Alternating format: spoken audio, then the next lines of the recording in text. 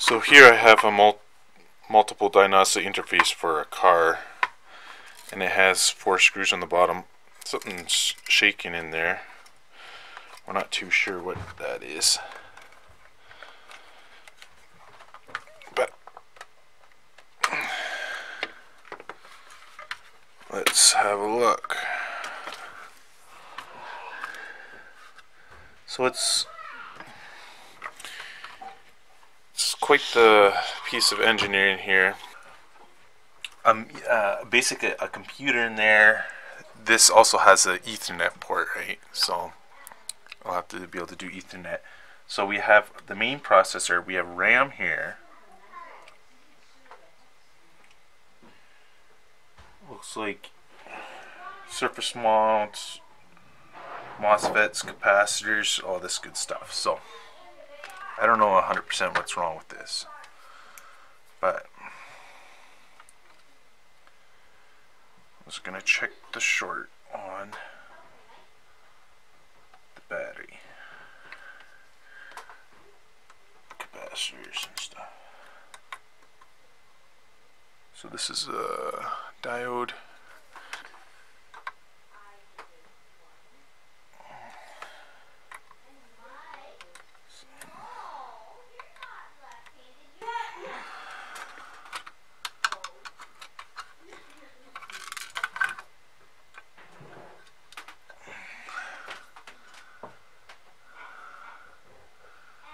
This inductor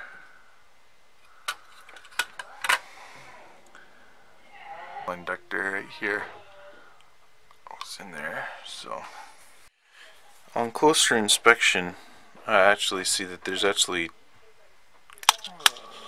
the inductor is actually missing from here. You can see the legs, and it's missing 2 coils.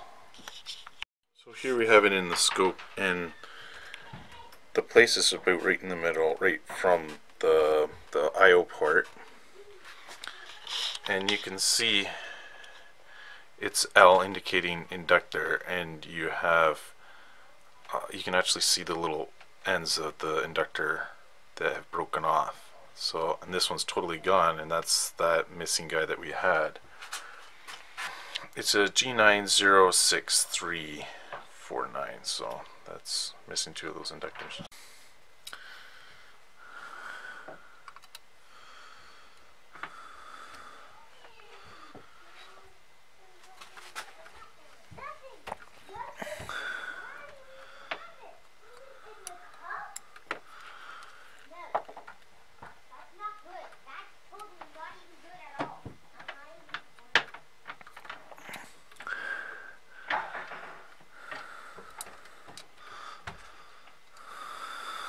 So I put 2 inductors right here.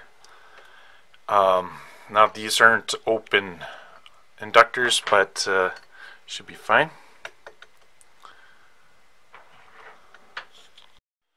Alright, now I gotta put it back together. It's a nice module here. Kind of clips in.